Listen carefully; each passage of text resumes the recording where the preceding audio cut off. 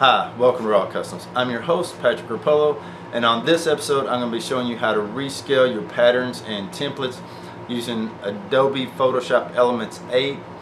Using this method, you're actually able to rescale any photo you can find or scanned in, whether you get it from the internet or something you draw up yourself and scan in. You'll be able to rescale it to whatever needs you have. Now, I've been getting a lot of questions and comments, and that's great, guys.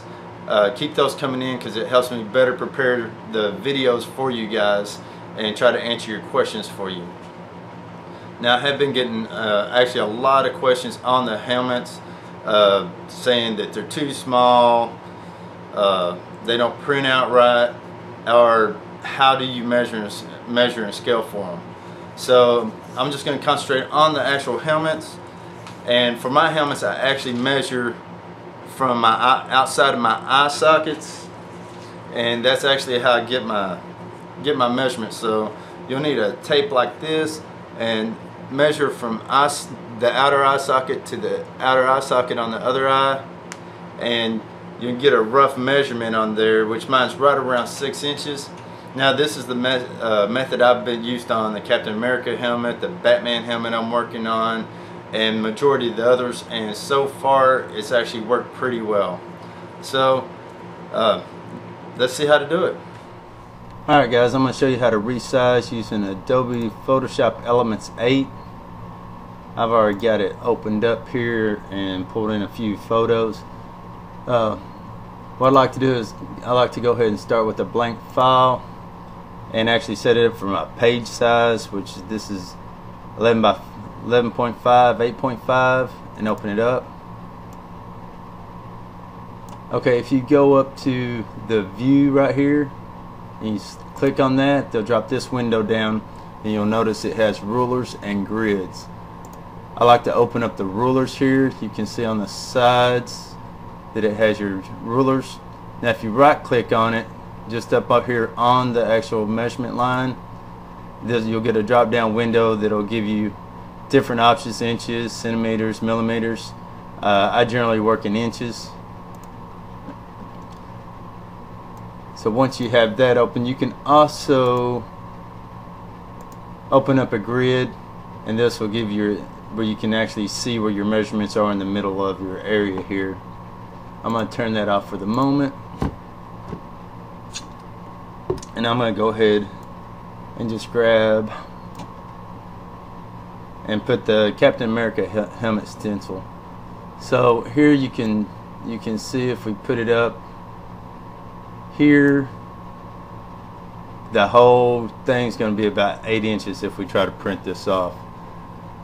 Now generally when I'm doing helmets, I like to measure between the two eye points from the edge of each eye, which would be right here on the helmet. So what I'd want to do is I'll actually want to resize that. So if you drag on your corners, you can resize it. And generally for my helmets on my head, they're generally about generally about 6 inches. So I want to keep scaling that up.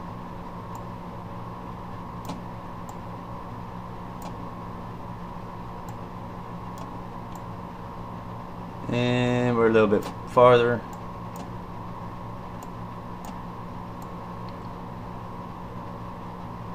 And that's pretty close right there. Okay, we'll call that pretty good for now. You can also, this is a good time to hit that snap grid, and you can actually see where the lines come out to meet, which will give you a better view. I generally measure from the inside. This is the actual eye opening, and so I wanted to make sure the eye opening is going to be low, not going to be covering my eye. So if we scale it up just a little bit more, and that's pretty close. Now you have to, if you go down to file, you notice you can't hit print yet. You'll have to go down where this green arrow is over here. Make sure you click on that, and then you'll be able to pull up your print window.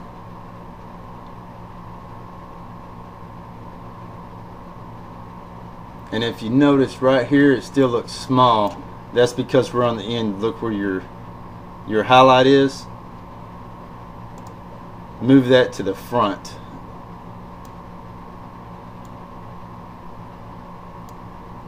Once it's in the front, whatever's in the front will come up in your print window. So now you can move it around. If it doesn't, if some of it's cut off, just come up here and move your piece around that you want printed into your window, and go back to your print. And now you notice you can see it. So you'd print this part off and then come back into your main window and move to your next area you want to print.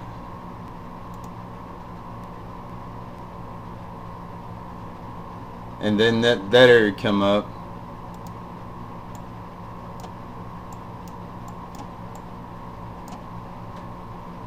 And then you'll just keep continuing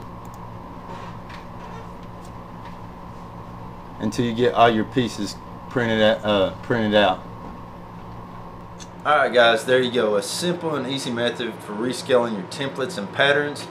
I hope this helps you guys out and answers some of your questions. And now don't forget to go to my Facebook page or my Instagram. You'll see future projects I'm working on and videoing for you guys. Also, don't forget to send me your photos to my Facebook page so I can check those out. I really am interested in seeing those. And that's it for this episode. So as always, thanks for watching, and I'll see you on the next build.